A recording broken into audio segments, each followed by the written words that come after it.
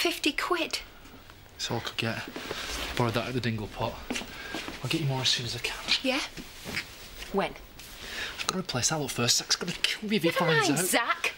It's me you need to keep sweet. Yeah, I know. If it wasn't for you, I wouldn't be up the duff, would I? Charity, we don't know that for sure, do we? We know that you had your wicked way with me, though, don't we? We know that.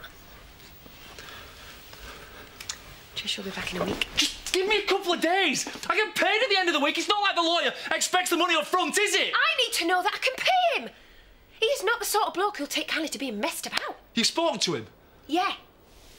And judging by his full manner, well, he's a right rude git. Then find somebody else. No, Marlon, that is good. Preferably cheaper. Marlon, I need a brief who won't take prisoners. And think about it. Not just my life on the line here, is it?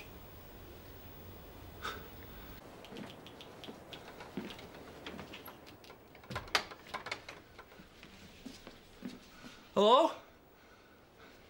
Anybody home? Ah, gotcha! Oh, God, Sam!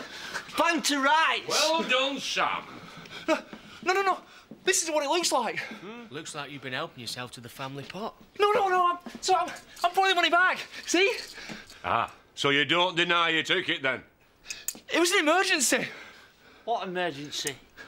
Look, it's all there. Count it if you don't believe me. Dingle court. Gotta be. What? You don't steal from your own. It wasn't stealing. Oh, please, look, I haven't got time for a Dingle court right now. What, and you call the shots now, do you? Zach! Look, I'm in the doghouse with Lisa because of you. The truth has to come out. The truth is overrated, believe me. Don't worry, lad. You'll get a fair hearing. Yeah. Before we boot you out.